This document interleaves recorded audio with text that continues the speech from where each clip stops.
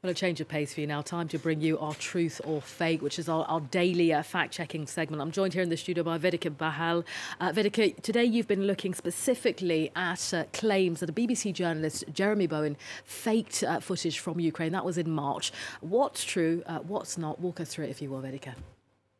Yes, Rochelle, a photo of respected BBC journalist and war correspondent Jeremy Bowen is circulating heavily on social media this week, with the claim that he's been staging his reports in Ukraine. And these accusations centre around the presence of a civilian in the background of the photo. Let's take a look.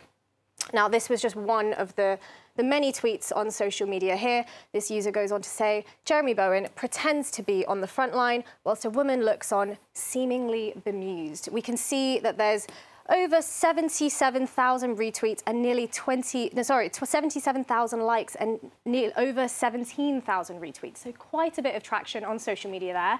And this user, amongst others, was really kind of pushing the narrative that Jeremy Bowen has been caught off guard in this shot. He's on the ground with his press vest and his helmet.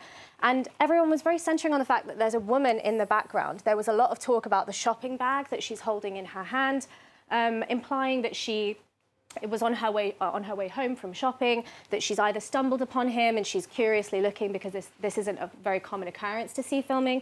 There was a lot of people really going with the narrative that she might be annoyed by having to wait because he's filming on her path and he's blocking it. However, it does need to be addressed that this still image without context doesn't prove that this coverage by the BBC was faked or is misleading. What's true, however, is that this still image was taken from a report on the front line. Now, by doing a reverse image search, I was able to find other instances of this photo on the internet, and it led me to an article in The Times. I found that this article was written himself by Jeremy Bowen, recounting his experiences in covering the war. What's more interesting is it gave me a location. In this caption, it mentioned the Ukrainian city of Irpin. And by doing a bit of research on the internet, buzzwords, Jeremy Bowen, BBC Irpin, I was able to match frame, if you will, the exact report that this photo came from. Here it is, published by BBC News in March.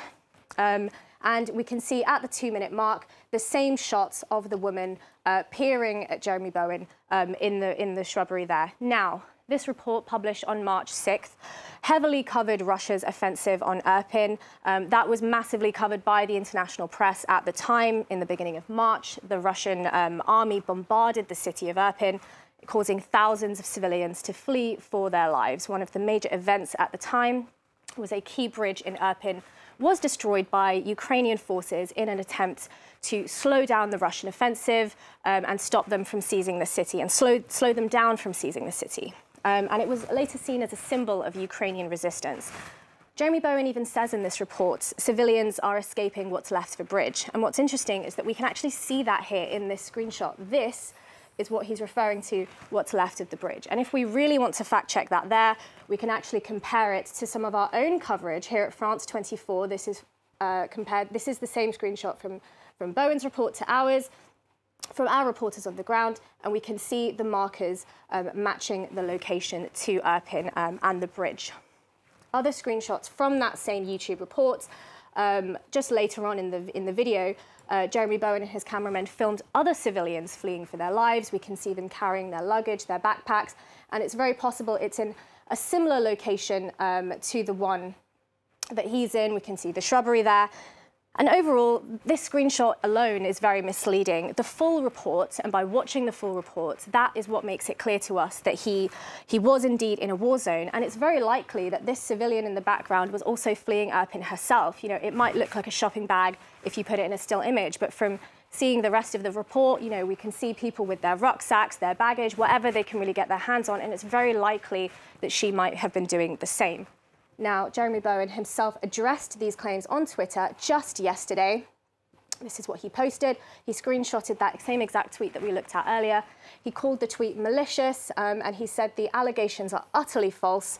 He then went on to say he's happy to take criticism himself and to be insulted, but he said, please don't insult the thousands of civilians fleeing Irpin from Kyiv, from Russian shelling and war crimes. So he himself has rejected these claims as well, Rochelle. All right, Vedika, thank you very much from our truth or fake team for enlightening us there. Vedika, thanks.